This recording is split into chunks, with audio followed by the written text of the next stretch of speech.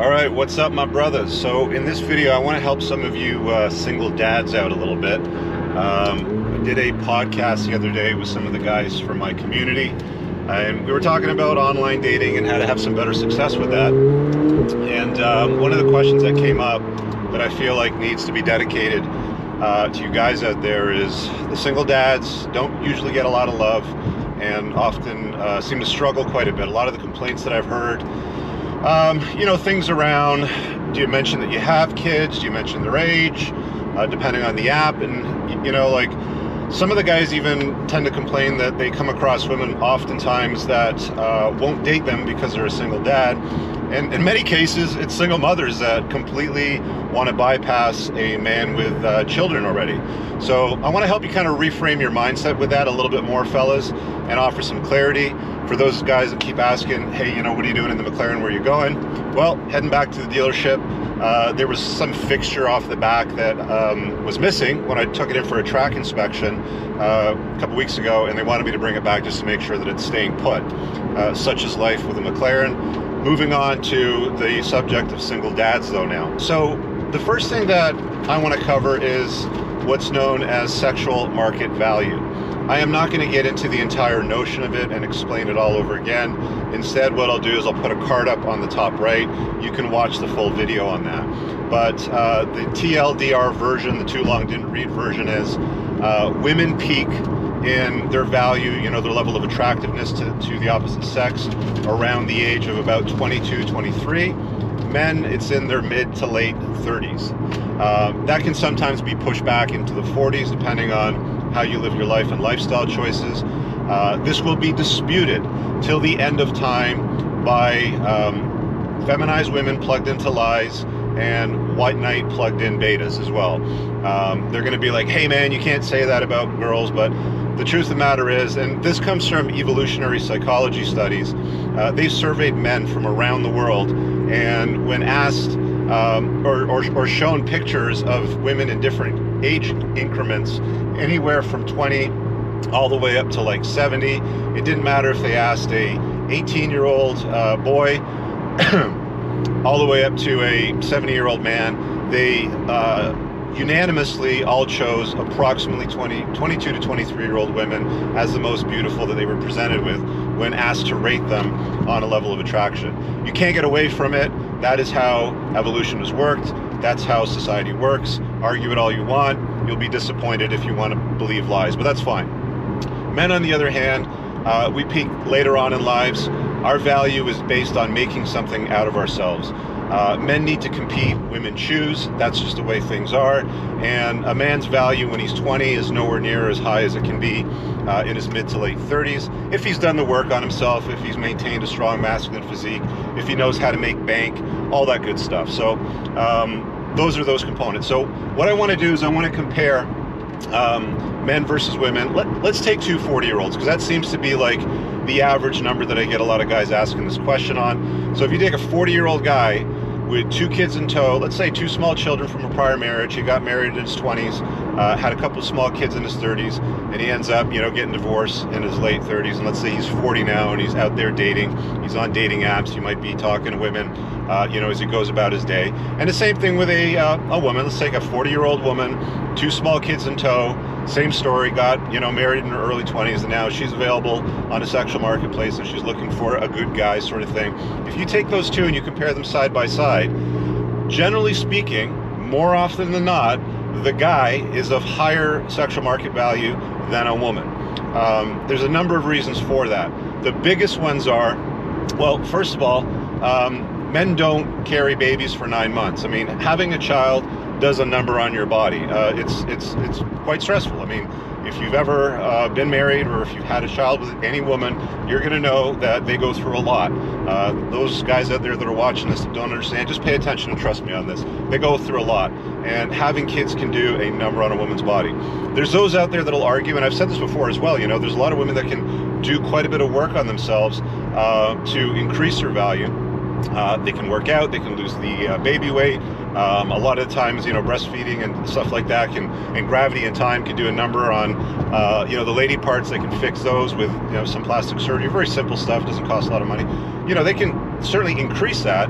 But at the end of the day, the guy doesn't go through the burden of, basically carrying a child for 9 months and pushing it out of his body. He just doesn't. So from the optics of attraction and beauty, because women are beauty objects to men, men are success objects to women. This is going to upset some people. Oh, we're all the same and all that sort of thing. We're not. I mean, evolutionary psychology, and everybody's all like, trust the science, believe the science. Go look it up if you don't believe me, okay? The Evolution of Desire by David Buss is a great book. You can check it out. It's pinned in my Amazon bookstore down below. It's definitely worth looking at if you want to get some more clarity on how these things work. So, side by side, from the optics of attraction, if the guy's taking care of himself, his value should be higher than hers. Even if she's taking care of herself, his value is still going to be higher than hers. There's no way around it. It just is what it is. The sun is hot, water is wet.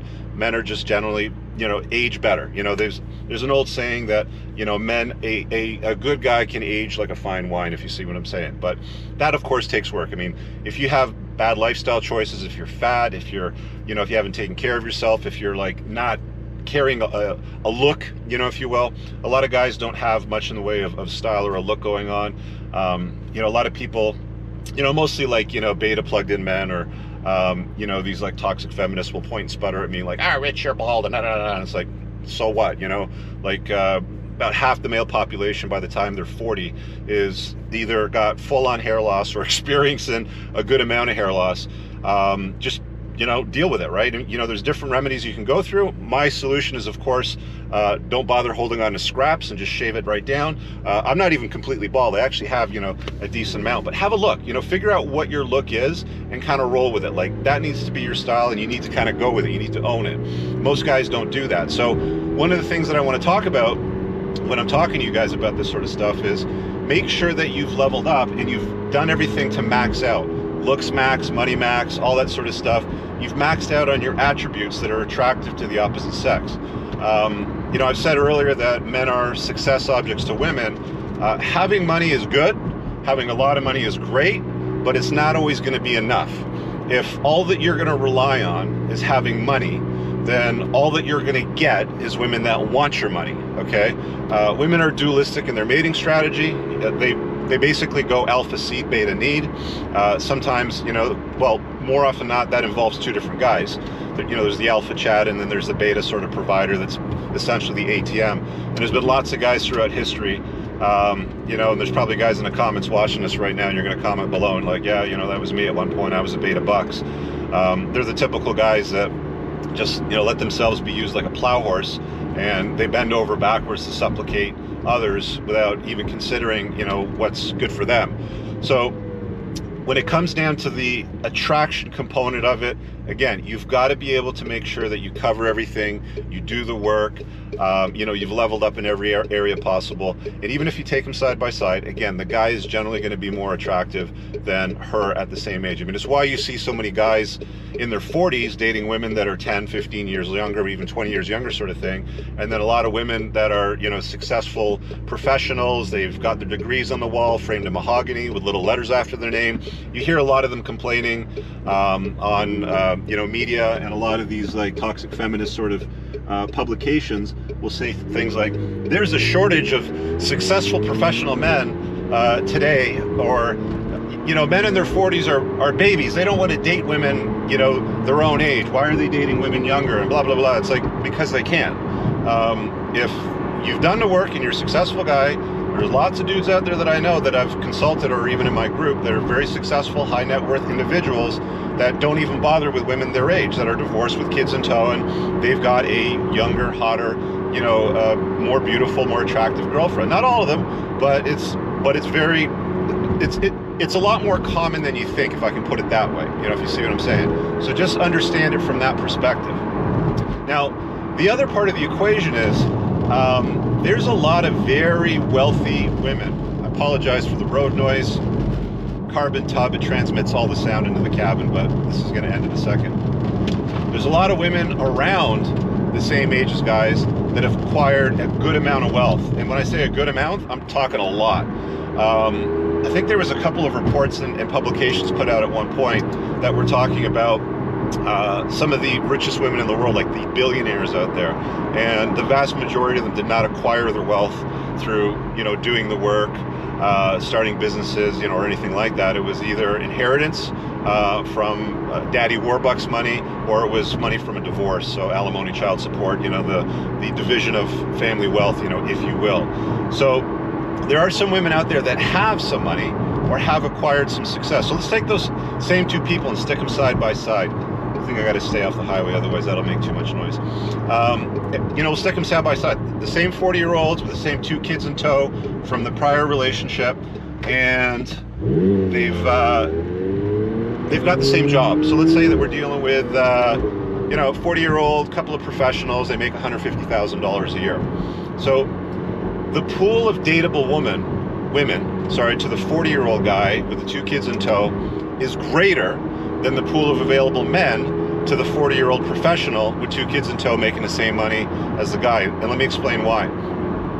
Guys are very happy to date anywhere on the socioeconomic scale. In fact, most guys will date across and down.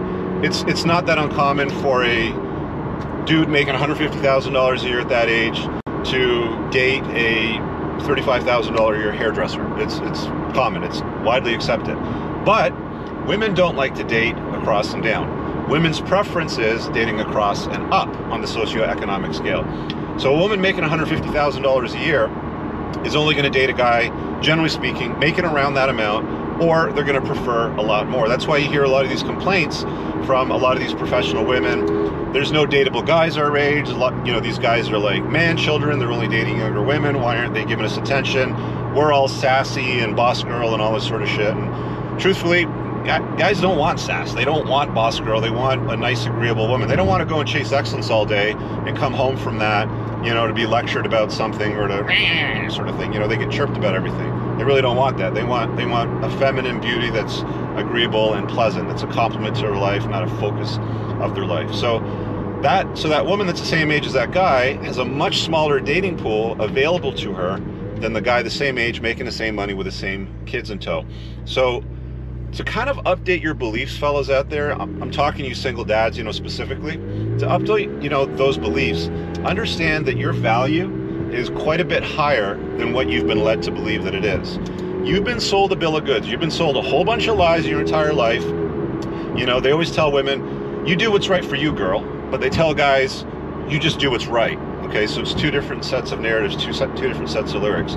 You don't need to believe the lies and succumb to the BS. If you're doing the work on yourself, if you're a high value guy, if you've made bank, you know how to put a dent in the universe, you know how to make it rain and make big money, you're competent, you can solve problems, you live in a strong masculine body, you're not fat or obese or overweight. I mean, that alone puts you in like the top 20%. I think something like 2/3 or close to 3/4 of the North American population is in categories where BMI levels are either fat, obese, morbidly obese, something like that. They're generally not fit, okay? That's all North Americans, generally speaking. So if you've taken care of yourself at 40 and you live in a good, strong, masculine body with a nice V-taper, you got nice shoulders and a narrow waist, you got yourself together, you're pleasant, you know how to have good conversation, you got a sense of humor, blah, blah, blah, like all that big stuff. The big long list of all the stuff that women want. It doesn't matter if you have kids in tow. You're literally the cream of the crop. Believe it or not, you're literally the cream of the crop.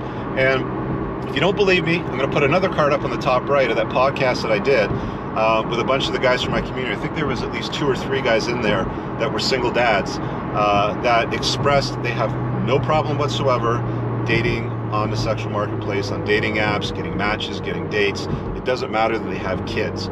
Here's the last and final thing that I want to cover before we wrap up. There's something called pre-selection.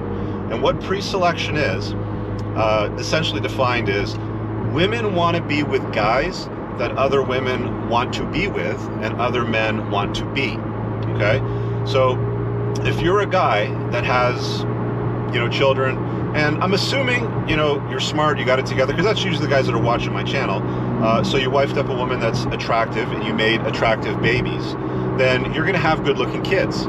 And she's going to look at that. She's going to look at the kids and be like, oh, look at her eyes. She's so pretty. She's so beautiful. Or, your son's so handsome, blah, blah, blah. Whenever you hear that, you probably will. The way that you handle it is you just basically kind of smirk. It's called amuse mastery. You kind of smirk, you kind of shrug it off, or you laugh a little bit, and you say something along the lines of, yeah, I know, I make beautiful kids, and you kind of move on from that. So that pre-selection in her hindbrain, and again, I'm talking about this from an evolutionary perspective of how women behave. They will look at that and say, oh, that guy's, you know, he's the hot dude and he's got beautiful kids and a beautiful woman chose him to have those kids, so, you know, blah blah blah sort of thing. As long as you've got financial resources, right, and it's not all going to her, and you're living in your parents' basement, you got completely, you know, divorce raped, and you've got no money left over whatsoever, as long as you've got your act together, you're probably more often not going to be just fine. You don't have to be a multi-zillionaire or anything like that, as long as you have your act together. And of course, you know, the more impressive your act is, the better off you're going to be. You know, that's why I always tell you guys, do the work. Chase excellence, not women. Not a lot of people like to pay attention to this. They don't like that I say that there's things that you have to do to improve yourself. You know, God forbid. So, you know, you're not just good enough, guys. Forget about those lies that you've been told by, you know, society your entire life. You know, just showing up and being a nice guy doesn't work. You know, take that belief, unplug it, take it around behind the back of the barn, beat it with a stick, end it, bury it 6 feet under. It's not true. It's a lie. You have work to do. The burden of performance is on men. Okay, that's just the way that it is. Proof of this, before I go, is throughout history, men have typically run harems. Okay, the most successful men. There's a book by the title of Alpha God, written by Dr. Hector Garcia. You can check it out if you want it, you know, for reference. The most recent example, I believe, is in the 1800s. His name was Ishmael the Bloodthirsty. He was a Moroccan sultan, and he sired, I think, over 1,000 children, had something like 20 wives, and several concubines, like hundreds of concubines. So there's never throughout history been rich, successful, powerful women that have ever run large harems and concubines of men. It just doesn't happen. But it happens with men. Why is that? Why do women, you know, accept that? Because it's fine. It's from an evolutionary perspective in their hindbrain, it's okay. Women don't care, generally speaking, if you're having sex with other women, as long as you're not taking away financial resources from her and her offspring, as long as they're taken care of. Okay? That's why a guy like Ishmael the Bloodthirsty in the 1800s could run a harem of all these women, multiple wives, and by the way, they were all protected and guarded by eunuchs. So he would essentially sterilize a bunch of men who would guard his women so that other dudes would not, you know, get with her or anything like that. So there you have it. You know, there's a couple of interesting points that I think get overlooked and aren't talked about that often. And I think guys need to hear this story because, I mean, let's be honest, fellas, you know, we're basically treated like, you know, disposable heroes out there. You know, again, they always tell women, you know, you do what's right for you, girl. Guys are just told, you just do what's right. So just marinate on that a little bit and understand that there's probably some work that you got to do on yourself if you're not getting great results with women. You can check out those 2 links that I've provided on the 2 top cards above. There's links pinned below in the top comment if you want to get in touch with me for one-on-one coaching, join my men's community. Definitely grab my book. If you haven't read The Unplugged Alpha, it's available on Amazon. It's become a bestseller. It's pretty much displaced all the other garbage dating books out there, and it adds the clarity that guys need to hear when it comes to understanding who they are, what their value in the world is, and how to put themselves first so that they can have great experiences and results in life. And that's not at the, you know, to the detriment or to the nightmare expense of women. It actually helps women. A lot of women have reached out to me and said, hey Rich, you know, I'm glad you're putting this stuff out. You're making men better. So if any of this hurts you as a woman, just understand, you know, bombers only get flak when they're over the target. Okay? That's just the way that it is. It's just true. And guys, if you haven't been getting the great results that you're expecting or hoping for, like some of the biggest complaints is I always hear guys are like, oh, they're just no attractive women, or they're all, you know, women today are garbage, or, you know, there's some like nonsense lyric out there. It's simply not true. There's a lot of wonderful, beautiful women out there that would love to be a compliment to a man's life. The problem is that there's not a lot of guys out there that are on the top shelf. You know, a lot of guys do a lot of simping. They, you know, they run a lot of beta bucks game. You know, they play the friend zone stuff. And, you know, really truthfully, if you want genuine desire, and I talk about this early on in my book and I break it down, grab it to understand it. But if you want genuine burning desire from women, you've got work to do. Anyway, comment below, smash the like button. And if you're new to the channel, hey, I'm Rich Cooper, subscribe. I got lots more coming out for you. We'll see you guys later. Have an awesome day. Peace out.